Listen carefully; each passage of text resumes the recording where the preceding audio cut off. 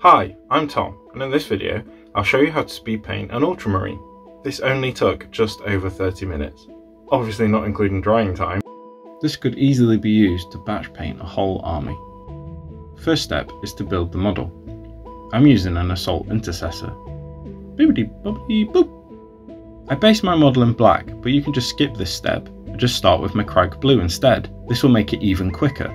I'm going to be using an airbrush for speed, but you could easily replicate this technique with spray cans and brushes. The next stage will be to add a white zenithal highlight directly from above. Imagine the sun is shining above onto the marine. Just think, where would the light hit it? Oops, I need a glove. Boop.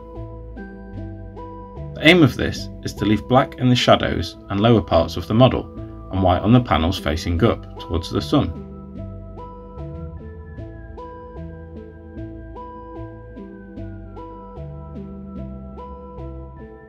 As you can see here, it creates a transition from black to white. In this next stage, I use Macragge blue paint thinned with airbrush thinner. Pro tip, always add your thinner to the airbrush first. This stops the brush getting clogged up. You want to be aiming for the consistency of skimmed milk with any airbrush paint. It's roughly 1:1 with airbrush thinner. I'm spraying this in thin layers over the model and then just using the air from the brush to dry it out. I'm using thin layers as it will tint the base coat of white and black, i.e. it will make it appear lighter on the white surfaces and darker in the recesses. This will add a lot of depth to the model.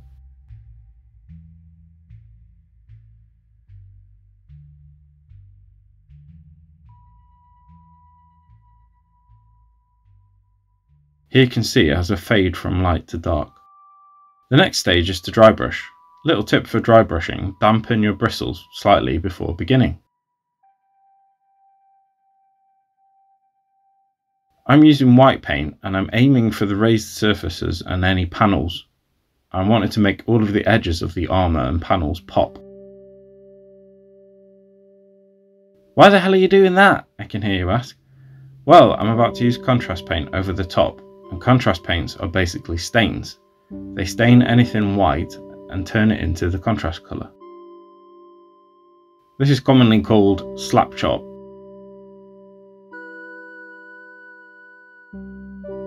Right, then onto the contrast paint. I'm using Frost Heart, which is a lighter tint from the base of Macragge blue.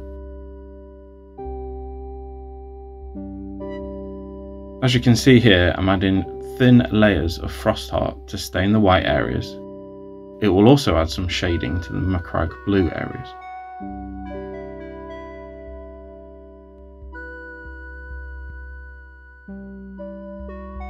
For the Emperor! Get back here, you.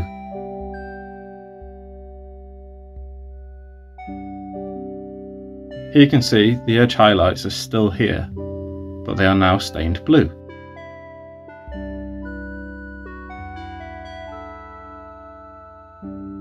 Then onto the other colours.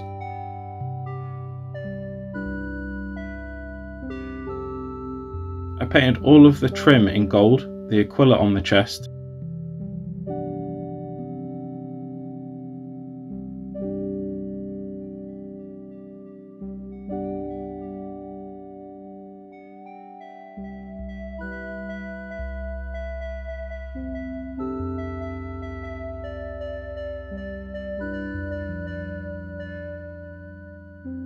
Then onto black. I use this for all the armour crevice things. Don't know what these are called. Any cables. The sword and also the bolt pistol.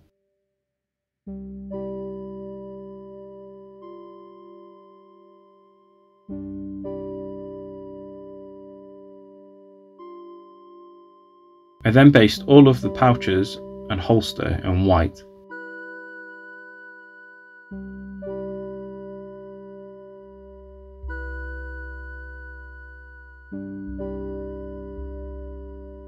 I then use silver to paint the backpack vents and the chainsword teeth.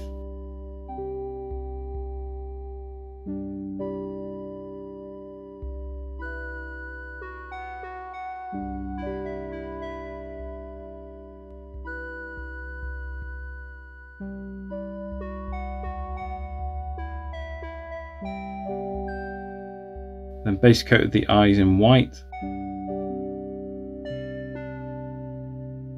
And any mistakes, like here, you can cover over with white paint and then the frost heart. You might need to use a few layers.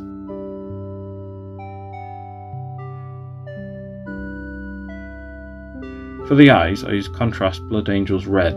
This is really vibrant red.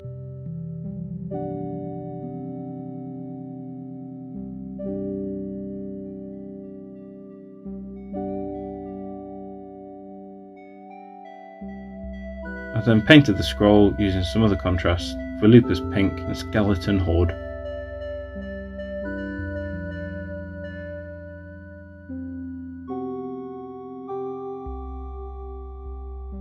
I then used Gorgrunter Fur to paint all of the pouches.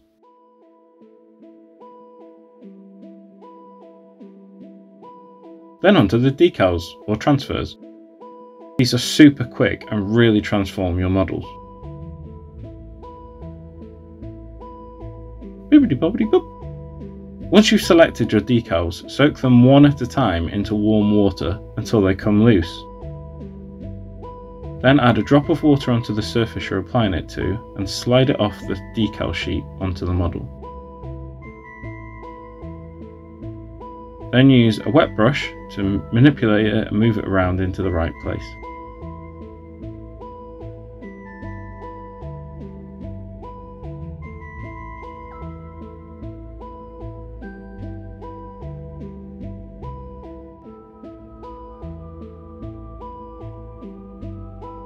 Here I've got a decal on top of another decal, so be careful not to move around the one underneath.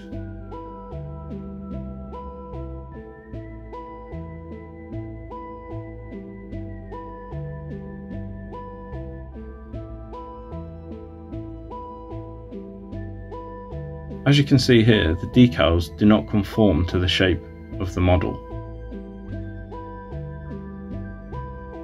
So to fix this, I use a product called Microsol. This softens the decals and makes them conform with the shape that they are on.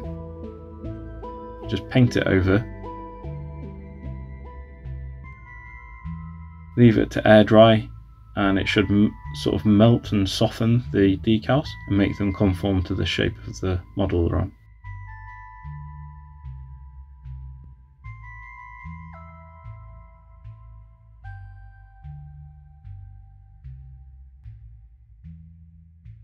Once the decals are dry, I use the knife to scratch some battle damage and chipping into them. This makes the model look a bit more realistic, like it's been running through a battlefield. Once the paint and the decals are dry, I covered it in a matte varnish. I use this Colourforge one as it's my absolute favourite.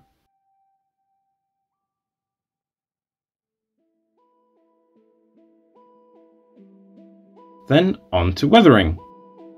I'm using Streak and Grime to add a powdery, sort of dirty effect to the model.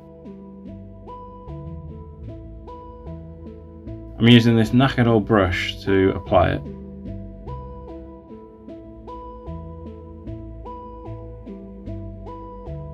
Slather it on generously.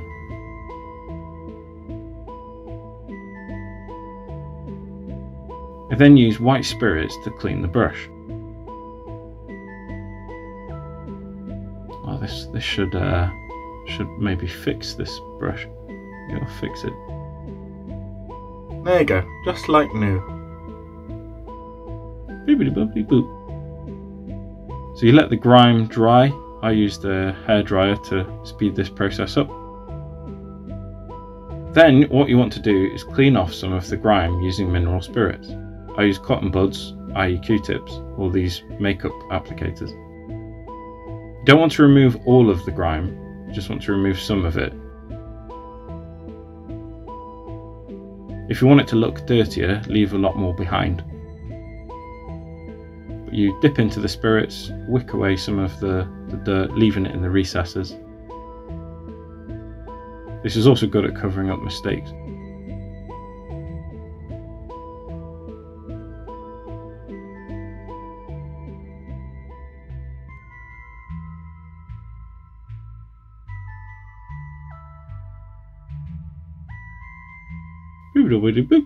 So gave it a quick hair dry as well. This is what it looked like. Any big patches of dirt, you can just clean them up again. Make sure that it's as clean as you want it to be.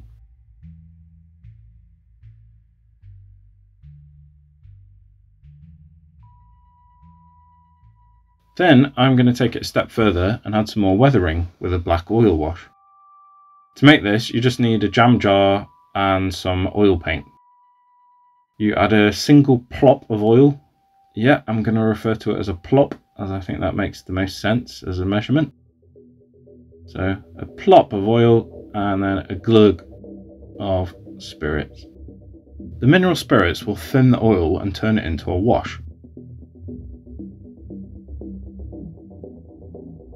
Give it a big shake. And it needs to look about this thin. There we go, that's about right. It's like thin milk. You can test it on a model and it should run into all the recesses and seek out the recesses. Done. I'm going to apply this oil and aim for the recesses. This will add so much more definition to the model, and this is layered on top of the dirt from the grime. It's mesmerizing to watch.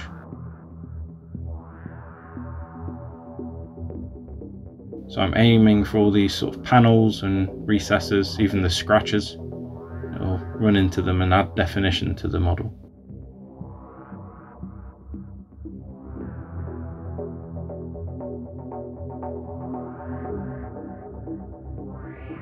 After that, you can give it a bit of a clean up if it's too dirty, too black in some areas.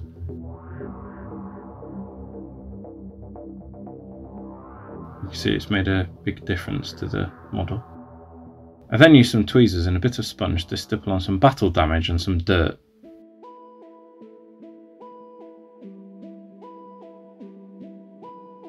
I aimed around the bottom of the legs and feet and some on the shoulder pads.